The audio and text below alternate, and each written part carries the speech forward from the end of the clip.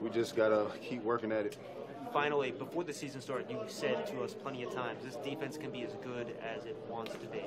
Did we see just about as good as the defense wants to be tonight? Hey, we just gotta keep working, man. We gotta keep working. You know, all hands on deck.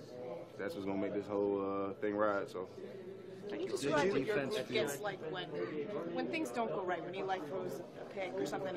You guys seem to you can't wait to get back on the field, like it doesn't even matter. How would you describe the way you guys approach that?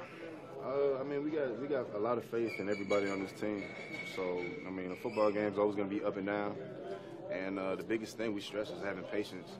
And then when you get out there, do what you got to do your job.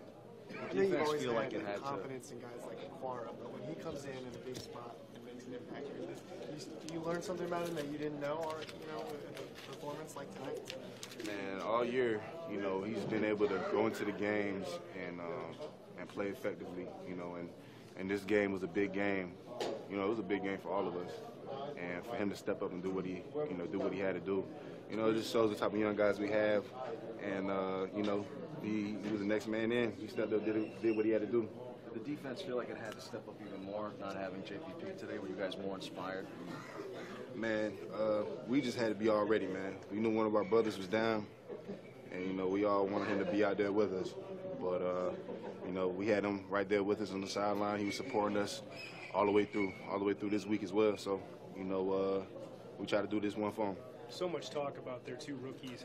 What does it say about you guys that you guys have really been the only two that have had success against those two? Your team has been the team that's had success against those two.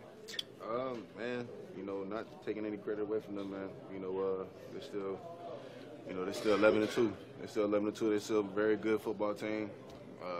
You know, all we just have to do is just play our football next week and keep it moving. Is there any message that's sent when you guys are the only team to beat them twice? I don't even worry about all that, man. I just play football, man. What was the mood like when the JPP video came on last night in the meeting? Man, you know, we all know how bad he wanted to be out there, you know, especially for this game and his passion for the game. So, you know, we just had to do that for him. We had to be out there. Everybody had to step their game up, basically. OBJ was just talking about how the offense feels like kind of letting the defense down a little bit. But isn't that a good problem to have when you're 9-4? It's easier to figure that out when you're 9-4 and knowing that the offense still has yet to really find its stride here as of late. I mean, as long as they just put points on the board, that's all we can ask for. So that's it. Did you know that all the teams that you probably were hoping would lose today won? I did not know that. Did not know that at all. We just worry about Giants football over here. McAdoo talked about this was the best week of preparation since he's been here. What was it like in practice this week leading up to this game? Just everybody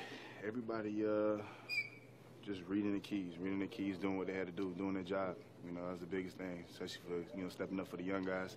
They know a big role they had to fulfill, and they did that. So since Tuesday, you know, just preparation, and it worked out for us today.